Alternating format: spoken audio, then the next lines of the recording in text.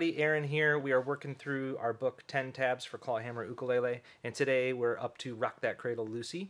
I really like this tune or song, and I also learned it on my baritone ukulele. It's one of my favorites. So in this arrangement, we are playing in the key of F, and I don't push my finger down here for any of this F stuff. I leave it open. I like what it sounds like to have the open G in my in the key of F when I play these tunes. So that's just my preference. I like how it sounds. Hear me out and give it a whirl. So we've already got a performance video of this up here on YouTube. This will just be me playing it slow and giving you some tips. So here we go.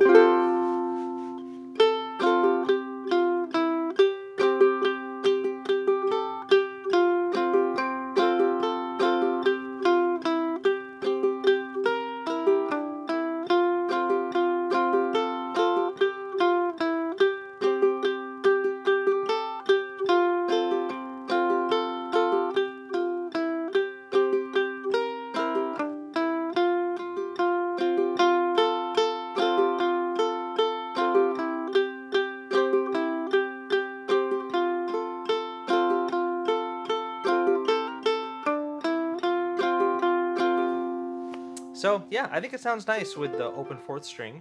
And notice that in this song, half the time it's a C chord anyway, and that note fits the C chord perfectly.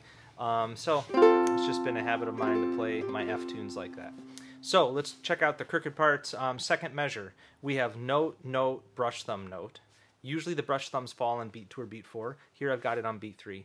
It's just the way the melody lies, and it gives a little syncopated crookedness in that second bar that I really like. So from the beginning.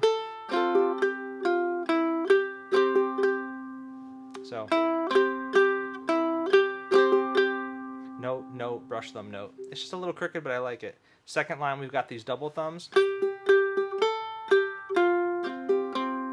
And remember, a double thumb can come in anytime we've got lots of melody notes with nothing to do in between them. So we've got 3 thumb, oh, 3. But we could put a thumb in between all 4 if we wanted.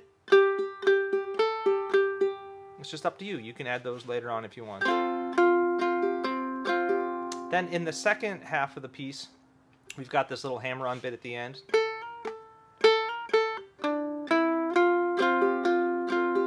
And I know the first hammer-on is pretty normal.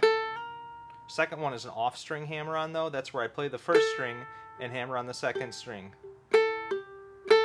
And for some of you, it's not very loud, but it will come in practice. Very common in old-time banjo music to have hammer-ons on strings you're not currently plucking. It's just part of the style. It's how we get all the melody notes out. Do that again.